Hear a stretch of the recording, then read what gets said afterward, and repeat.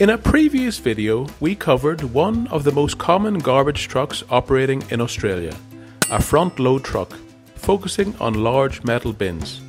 In today's video, we will cover the other major type of commercial garbage truck, a rear load or rear lift collection truck.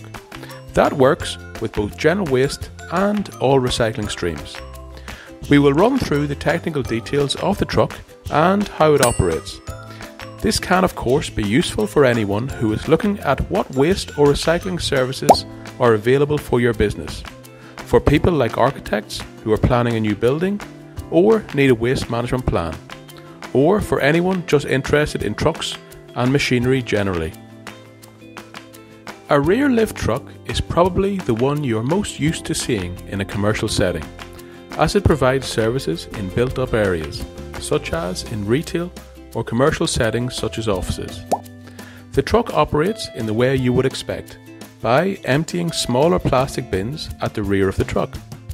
The driver will exit the vehicle and bring the plastic bin to the rear of the truck, where it is emptied by an automatic lifting mechanism. The driver then returns the empty bin to its location.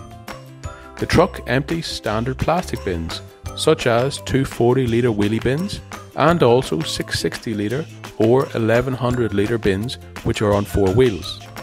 The truck and service is most common for businesses that do not create a great deal of waste, such as offices, or if food waste and you require the waste removed frequently, such as a cafe.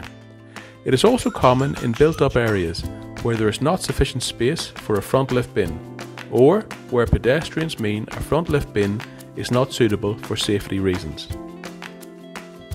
So, let's look at the dimensions for a rear lift truck. This can be useful to you if you are seeing if the truck can access your location.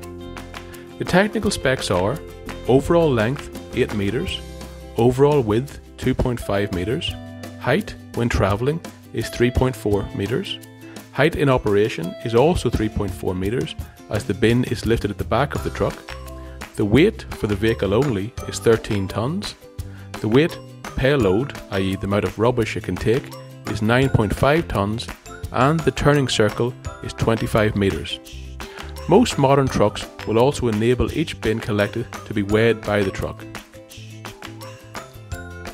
Now we have discussed it, you will almost certainly see rear lift trucks everywhere you go. That is always the way.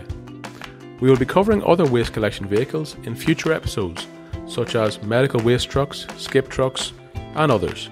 So stay tuned at waster.com.au.